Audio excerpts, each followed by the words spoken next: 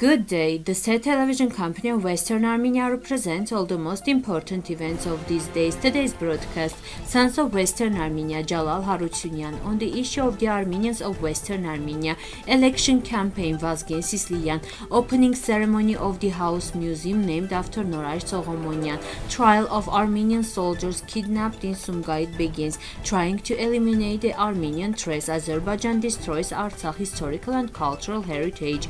Armenian doctors whose discoveries save lives around the world every second.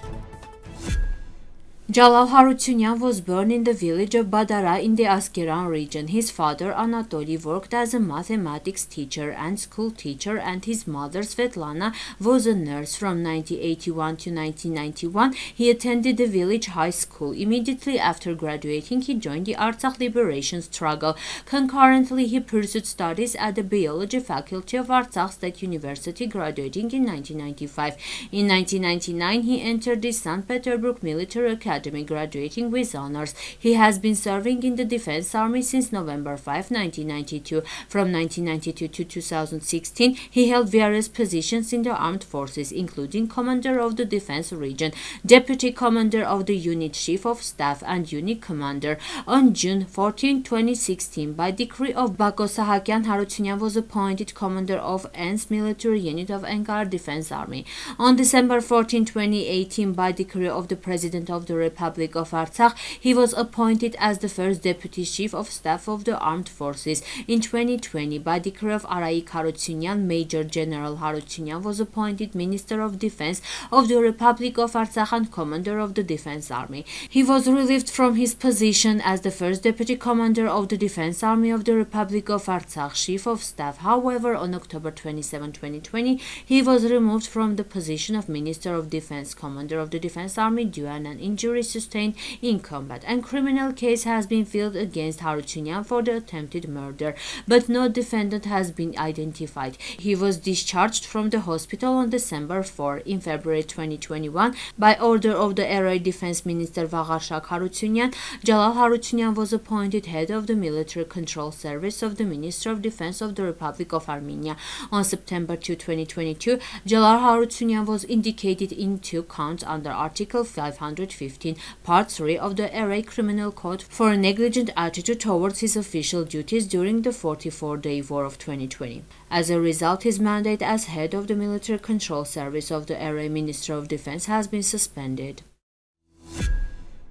Wheat is considered a source of life as it provides one of the most essential components for sustenance bread. Wheat has always been a crucial and valuable resource for Armenia. It is noteworthy that Armenia is particularly renowned for its wild crop species, 3 of which are indigenous to the Armenian highlands. In 1992, the International Convention on Biological Diversity was adopted, recognizing the fundamental role of the in situ plant system in conserving plant genetic resources for the first time. The Yerevan Reserve, covering an area of approximately 100 hectares, is small but serves as a focal point for preserving the gene pool of wild species, not only within Armenia but also worldwide. This reserve safeguards endemic mountain unique natural combinations primarily composed of grasses. The flora of the reserve is exceptionally rich and diverse, comprising around 300 species. It hosts 3 of the 4 known wild species in the world, with over 100 varieties. Notably, there is a remarkable diversity, both specific and interspecific, among wild rye, barley, and buckthorn. The Yerevan Nature Reserve was established in 1981, promoted by several factors related to the discovery of wild wheat in Armenia.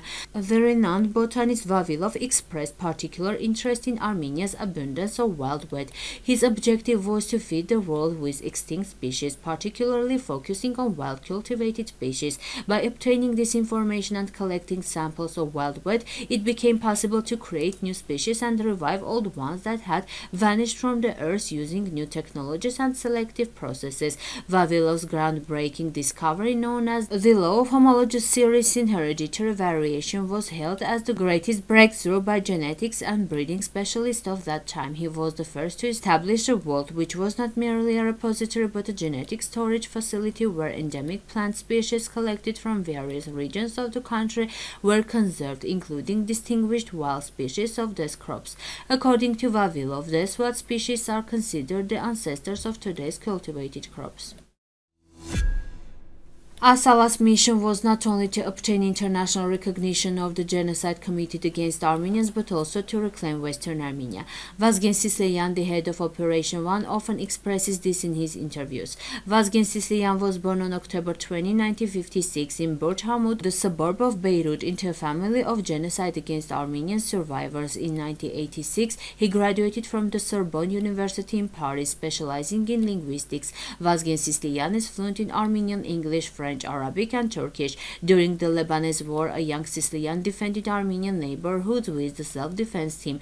A few months before the hostage taking at the Turkish consulate, Sislian and his associates gained recognition in Beirut by sending a publication to the editors of the Armenian magazine.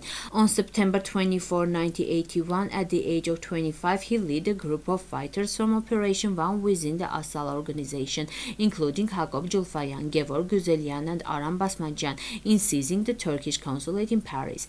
You can watch the video about Vazgen Sislian on our Western Armenia TV YouTube page. On July 1, the museum dedicated to the hero Norayr Soghomonyan was inaugurated in the village of Artabyung, Vayot Dzor region, Republic of Armenia. The Western Armenian delegation, led by Prime Minister Sedam Elikyan, was present at the museum's opening ceremony. Following the opening speech, the ceremony commenced with the Western Armenian anthem and the raising of the flag. Susanna Vartanyan, the mother of the hero who sacrificed his life in the defense of the homeland during the 44-day war, mentioned in her speech that Norayr would have turned 23 on that day. He was posthumously awarded the Combat Service Medal. My son was not only a musician but also an artist. He excelled in both arts and created over 100 paintings. Now they are preserved in the museum alongside other mementos left by him. Over the years, I haven't kept any belongings of my other children, but I have always cherished Norayr's things, including his pencils and erasers. I cannot explain why, but I have preserved them, and today everything is in his museum. His musical instruments are also on display. Norayr was skilled in playing several musical instruments, including the tar, the hol, and accordion. The Prime Minister of Western Armenia, Sedam Elikyan, also addressed the opening ceremony, and following her speech, presented Norayr Soghomonyan's parents with the certificate of honorary citizenship of Western Armenia. Armenian servicemen Haroutyunyan and Karen Ghazaryan, who were abducted from Shikahogh positions, are reported to be appearing before the Sumgait Serious Crimes Court today. According to Baku media, Baku accuses the two servicemen of illegally crossing the state border and planning terrorist activities on their territory. The Baku side claims that a subversive infiltration attempt was made. The preparatory session of the court will take place today, with 4 Azerbaijani recognized as victims in the case, according to the Armenian side, and preliminary data. An armed group based in Baku crossed the Armenian border on May 26 and abducted the servicemen. Criminal proceedings have been initiated in connection with the illegal crossing of the Armenian state border and the abduction of the two servicemen. The government of Western Armenia has repeatedly condemned the genocidal policy of the Baku authorities, including forced displacement of civilians, kidnapping of residents and soldiers, which occurred not only during wartime but also during peacetime. Such kidnapping should be considered war crimes. Our government will initiate the appropriate process on this issue, similar to the case of the Shusha refugees. Immediately after the start of the war, the government in Baku carried out various actions to destroy Artsakh's historical and cultural heritage, attempting to erase traces of Armenians from their historic land and appropriate cultural values for themselves. Alpha Newsroom conducted a live interview with Lusine Gharakhanian, former Minister of Education, Science, Culture and Sports of Artsakh, who is now an advisor to the President of the Republic of Artsakh. She informed that Baku recently organized the 10th Caucasian Arvang Scientific Conference, which was attended by specialists from 9 countries around the world. Thus, there is an ongoing attempt in scientific and academic circles to reinforce the thesis they put forward that Artsakh historical and cultural heritage has Albanian roots, expressed Lusine Gharakhanian, noting that they have not succeeded in doing so yet. According to her, the Baku officials are pursuing a consistent policy of appropriating Armenian heritage for themselves. The Baku government is openly destroying the graves of freedom fighters fighters who died in the First Artsakh War, and they recently raised the graves in the village of Arakel in Hadrut. Azerbaijani perceive themselves as descendants of Aghvans and are working to desecrate our monasteries and churches, stated the former Artsakh minister. According to her, in Tsitsernavang, which dates back to the 9th century, and in the village church of Hadrutvang, which dates back to the 14th century, the enemy performed a ritual and desecrated them. Those Armenians who changed the world. That phrase rings loud and clear until you familiarize yourself with the biographies and discoveries of these amazing people. Thanks to the selfless work and crazy ideas of these people born into Armenian immigrant families who were afraid of the genocide against Armenians abroad, lives have been saved every second in every corner of the world. Here is one of them, Varazdat Hovannes Kazanjian, born in March 1879 in Yerevan, Western Armenia. Fleeing the Hamidian pogroms, he moved to USA in 1895. In 1902, he was admitted to Harvard Dental School. After graduating in 1905, he began working as an assistant in the orthopedic dentistry department of the same school. During his career, Kazanjian often crossed the boundaries of orthopedic dentistry and reconstructive plastic surgery. In gratitude, in 1919, King George V of England awarded him the Order of St. Michael and St. George. Returning to Boston in 1919, Varazdat Kazanjian received the title of Professor of Military Maxillofacial Surgery of Harvard Dental School. In 1941, Varazdat Kazanjian became the first professor of plastic surgery at Harvard Medical School. His innovative approaches gave impetus to the development and improvement of plastic surgery. Thank you for your time and attention. Now the musical part, the Armenian folk song.